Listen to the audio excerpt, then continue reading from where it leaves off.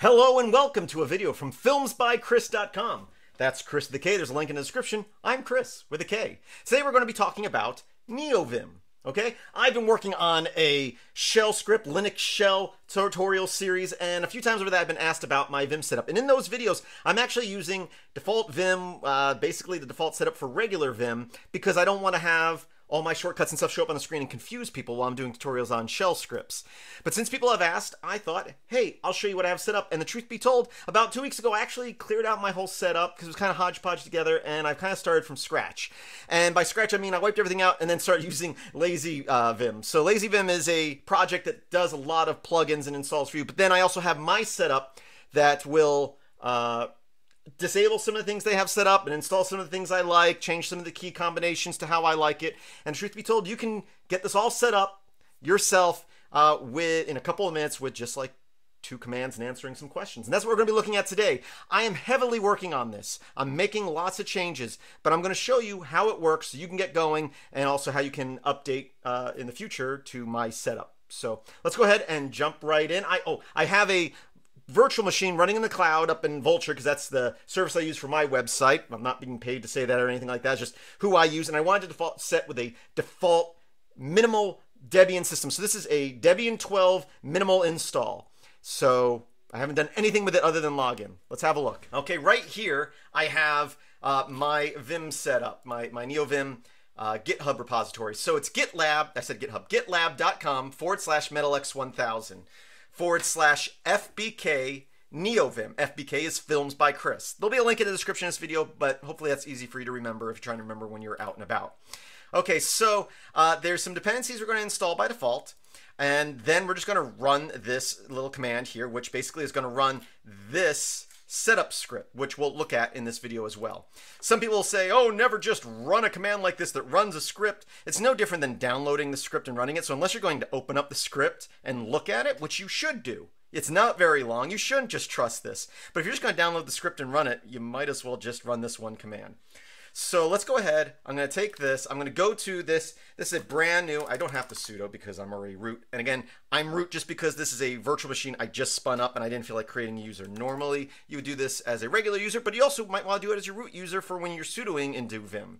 So I'm going to do apt update just to make sure my repositories are up to date. Then I will paste in, I guess technically I should sudo apt upgrade as well. I really wanted to start. Didn't want to do anything to this system. It's just some Linux headers. That's not even going to affect what we're doing because we're not even going to reboot. Okay, so we do sudo apt update and then sudo apt upgrade just to make your whole system, make sure it's up to date. So again, we're going to grab these dependencies, okay? You can just click this little copy button here or highlight that. Notice the dependencies, I don't have NeoVim or NVim in there. In the Debian repositories, it's labeled as NeoVim, but once it's installed, it's NVim.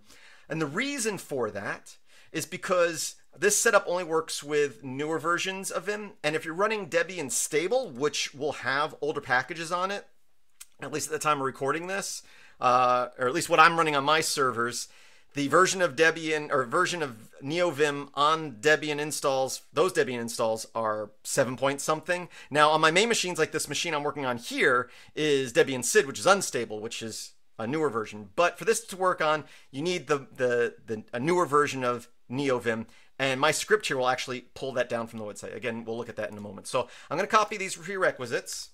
I'm going to paste that in here, and it's going to install it. Now, after this, we can paste in that other command, which is going to run my setup script, which is going to pull down all the first part of it is like lazy Vim stuff. It'll ask whether you want to do a backup of your current install or just delete it.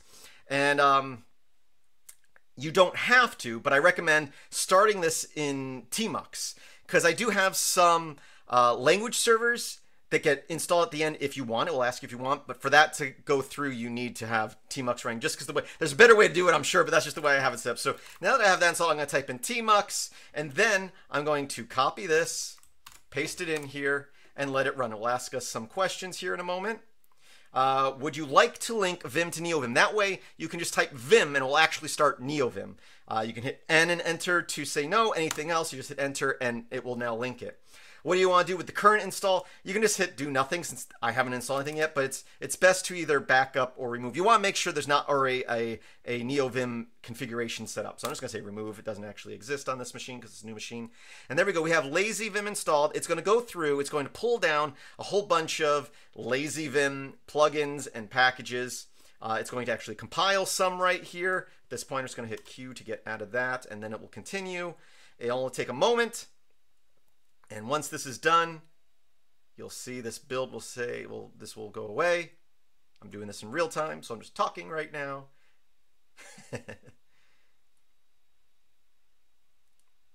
Okay, and now it's checking some things. And now we can just hit Q and Q. My script's going to continue. Since we ran the tmux command before we ran the setup, it's going to ask, do you want to install the LSPs, the language servers? And these are just language servers I like. So I'm going to go ahead and hit yes. And it's using tmux to split the screen and send a signal to install these LSPs. You don't have to do that. These are just ones I like. This will help formatting and indenting and auto-completion for things like HTML and JSON and CSS and a bunch of other programming languages and file formats. And then once that's done, the script is going to be done and we can start using it. So I don't know exactly how long that took, but we are done. We can hit Q and Q again.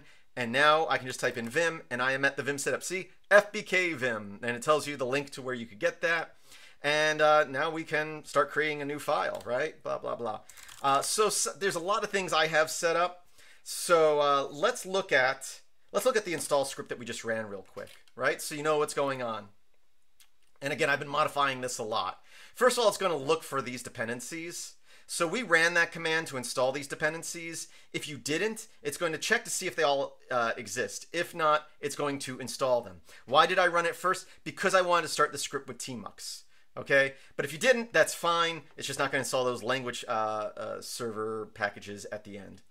Okay, at this point, it's going to go which nvim. So it's going to see, do you have NeoVim installed? And if not, then it's going to run this function, which is going to pull down, at this point, it's going to be NeoVim 0.9.5. It's going to pull down that tar. It's going to untar it to your USR share folder, and then it's going to link that executable to NeoVim inside your USR local bin. That way you can access it anywhere. The only issue I could see happening with this is if you did install an older version of NeoVim, it will skip this and then you'll have issues. It will tell you that the configuration is not compatible with your current version of NeoVim. So you would uninstall what you have installed and then run the script again. At this point, it's going to ask, do you want to link Vim to NeoVim? And as long as you don't press no, it's going to link that, as we discussed when we were doing it. Okay, next it's going to say, do you want to back up your current configs? We can do nothing, back up, and remove. Okay, so we continue with that. If you said back up, it's going to create backups. If you say remove, it's just going to delete your current configuration. Next, it's going to pull down using Git. It's going to clone the LazyVim starter to your config directory for NeoVim. It's going to remove the .git file. So this is basically, if you go to the LazyVim website, this is how you install it. This is just copied from their website. Here we're saying hello user, just so you can see who your user is. What this is doing, when you went through that, it cloned my repository to the NeoVim Lua FBK folder. This is checking to see if you're me. If your username is MetalX1000, instead of cloning the HTTPS, it's actually going to use the Git URL to download that. That means basically on my machines where I'm MetalX1000, when I modify the stuff, I can push it back up to the server. If you're not MetalX1000, it's going to skip that and just automatically download it without having to type in a password. If your username just happens to be MetalX1000, it's going to ask you your password, but you don't have my password, so you won't be able to clone it that way. So for the most part, this line is for my machines. This will be everybody else. Okay, this checker, okay, that disables the LazyVim setup. There are a few pop-ups. Whenever you start NeoVim, it's going to check for updates and pop up these messages every single time. This is a line that changes one line in the LazyVim script to disable that, so you don't get those pop-ups every time you start NeoVim. Next, it's going to add the FBK my plugin to your NeoVim config so that my commands run, my plugins run when you run NeoVim. This part is not so much tied to NeoVim, but your terminal. It's going to download some fonts so that if we go back over here, when I type in Vim or NeoVim, let's see, actually, let's go vim1.html, so it's an HTML file. Automatically, my scripts will, for certain file formats, will create a template for you. So this was a brand new file. It goes, oh, it doesn't exist. Put this template, this basic boilerplate, if you will, for HTML. But you'll notice that as we do this with certain things, like there's an HTML5 icon down here. If it was a PHP file, let's do that, vim1.php, you'll see it has the little elephant. If we make a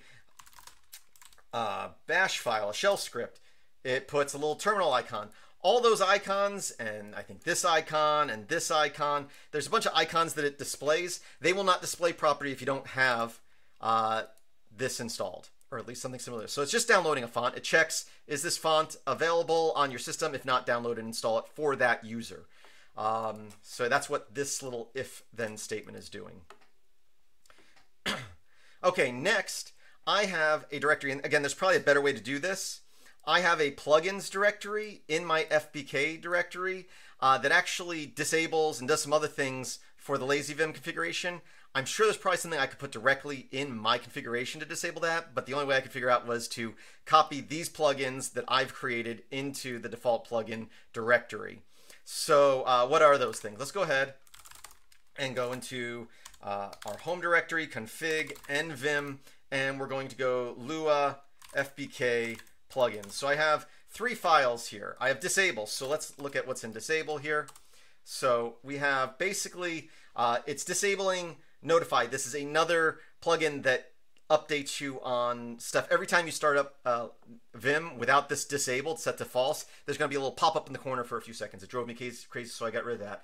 And then I think that this mini pairs, yes, you may or may not want this. You may want to delete this line. I personally cannot stand when a program, an IDE or a text editor, tries to auto-close quotation marks and brackets. It drives me crazy because I don't like it. So this actually disables by default. Lazy Vim will close your quotations for you, close your curly brackets and your braces and whatnot. I disable that. So you may or may not want to go in and re-enable that. So that's what that disable file is doing, is basically disabling those 2 things.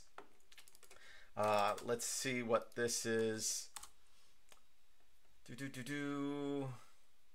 This is setting up some completion stuff. I forget why I can put this in here. I should have put a comment in there. And then dash.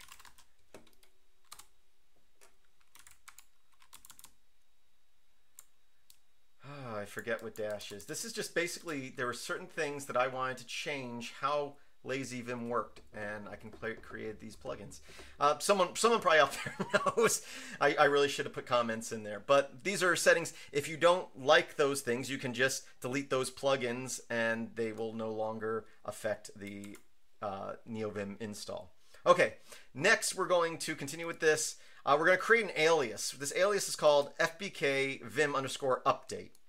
And once we've cloned all my stuff, there is now a script called vim update, fbk vim update, and we're just basically aliasing that, whether you're in Z shell or bash. If you're using some other shell, you'll have to add this grc file. But basically, if I add stuff to my repository right now, I would have to reload. Let's just go bash. I would have to type in fbk that, and basically it's just going to pull down any updates to and copy over those plugins that we just talked about. So that's just a quick and easy script or alias that's set up for updating my configuration. So as time goes on, if you want to get the latest of what I've set up, you run that and it should update stuff.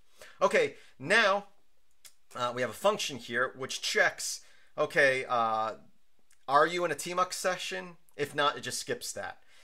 If it is, then it's going to ask, do you want to install those LPSs? And again, it's going to check to make sure that yes, you're in a TMUX session, and yes, you clicked yes, and then it will try to install those LSPs. Now, if you want to manually install stuff, you go into Vim, you type in colon, and you type in Mason, and hit enter, and then here you are. You have your different things, linters, formatters, LSPs. We're looking at all here. You can hit / and let me just type in something like XML. Okay, so here's one that for XML and LSP for XML. I can hit / and find another one. This one does a bunch of stuff. But when you get to a line, so XML formatter, I just hit I. And now if you up page to go back up to the top here, you'll see, if I can get all the way back up there, well, that one's failing because Python problem. Normally, that's how you install stuff. Let's go ahead and just say shell. Okay, let's say you wanted to install an LSP, which is language. If you're working with, in this case, a PowerShell. Let's say you're writing PowerShell scripts. You may want something to help format and autocomplete stuff. Hit I. Again, we'll go back up to the top here. You should see that. It's already installed before I even got back up to the top. So that's how you would manually install stuff. My script tries to install a few that I like by default. Well, again, I didn't show you too much about what it can do, and we'll do that in a future video, but I wanted to show you how to set it up and get going. But look over the notes for Lazy Vim, because it's that set up with a few things changed for my stuff, but then it's going to have a whole bunch of my templates, snippets, as you will, and we will talk about that in a future video. I do thank you for watching. Again, visit filmsbychris.com. That's Chris with a K. There's a link in the description. As always, I hope that you have a great day.